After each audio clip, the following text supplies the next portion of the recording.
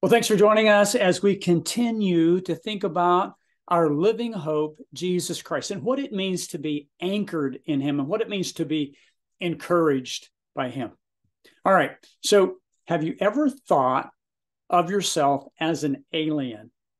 Well, that's what the Bible says we were before Jesus. Ephesians 2:12 says we were excluded from citizenship, foreigners to the covenant of the promise, without hope and without God. But Jesus changed all that forever. Ephesians 2:13 says, we who were once far away have been brought near by the blood of Christ. And then Paul says this in Ephesians chapter 2:19. So you're no longer strangers and aliens, but you are fellow citizens with the saints and the members of the household of God. Let's think about that. At one time, there was this great obstacle dividing us.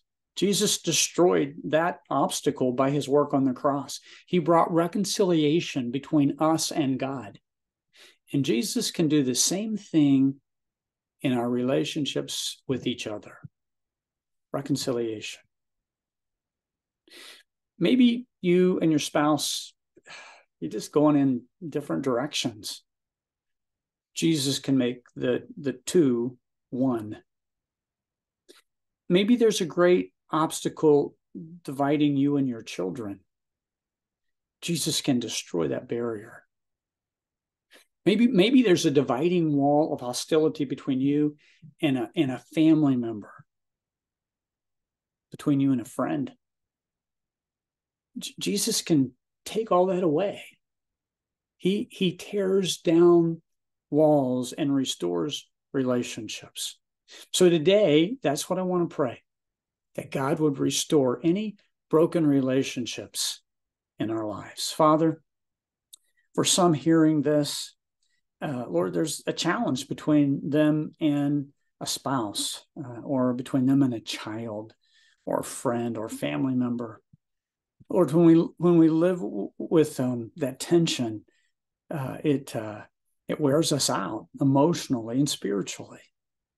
So I pray, Father, that you, the great breaker of barriers, would come in, that you would take away those obstacles in our heart, that we as husbands and wives wouldn't be strangers any longer, but we would have an intimate relationship with each other because of our intimate relationship with you.